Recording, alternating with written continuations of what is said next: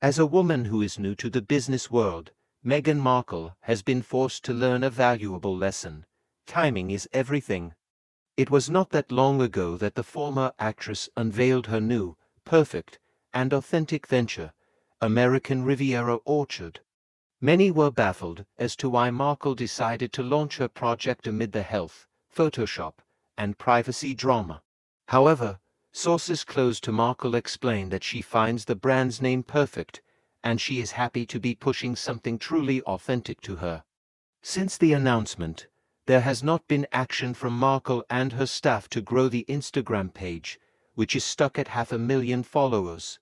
There is no movement to promote the company either, and one royal expert has a theory. According to Neil Schon, Markle rushed to release the venture, only to discover that it was unwise and unprofessional. He stated, "They often say patience is a virtue, and some people might suggest that is not something that is naturally forwarded to Meghan Markle. We've seen that impetuous side where she wants to get things done and get things out there, predominantly with things like 40 times 40, which is a good idea but not necessarily well researched and well thought through."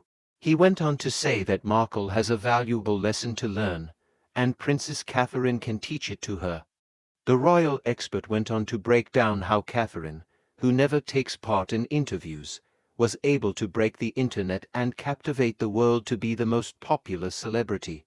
Despite the ongoing political fight between Joe Biden and Donald Trump and other major headline-making events, the Princess of Wales was the most searched personality.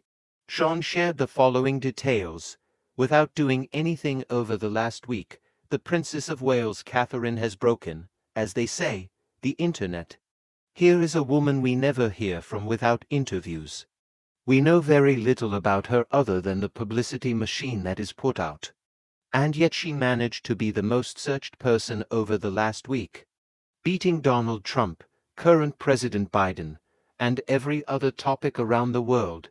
Isn't an incredible feat? He went on to advise Markle to learn to say less and be more reclusive so the public can be hungry for her and whatever she is selling. The royal reporter added, "When do you think it's almost like the Greta Garbo syndrome? The less you say and do, the more people are interested." Maybe there is a lesson to be learned there for Meghan Markle. I was told that she assured you that by launching her Instagram account last week, would just blow that story away and show the power that she had. Now her team is feeling the wrath as to why this Instagram account and, of course, the search engine for her has not, as she hoped, broken the internet. The journalist claimed that Markle and Prince Harry's staff would take the blame, but the truth is that Catherine is simply too big and too powerful to compete with. He insisted, it's the advisors who get the bullet and, more importantly, get told off as to why it didn't work. When you have a forceful power like Catherine, the Princess of Wales, who seemingly can generate headlines for days on end. He concluded by saying that Meghan should have waited until April to make her big announcement. It would have had a bigger impact and could have propelled her business to higher heights.